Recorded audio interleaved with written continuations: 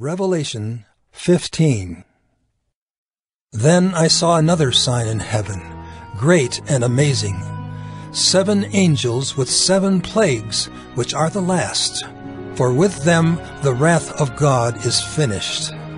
And I saw what appeared to be a sea of glass, mingled with fire, and also those who had conquered the beast and its image and the number of its name, standing beside the sea of glass with harps of God in their hands. And they sing the song of Moses, the servant of God, and the song of the Lamb, saying, Great and amazing are your deeds, O Lord God the Almighty. Just and true are your ways, O King of the nations. Who will not fear, O Lord, and glorify your name? For you alone are holy. All nations will come and worship you, for your righteous acts have been revealed.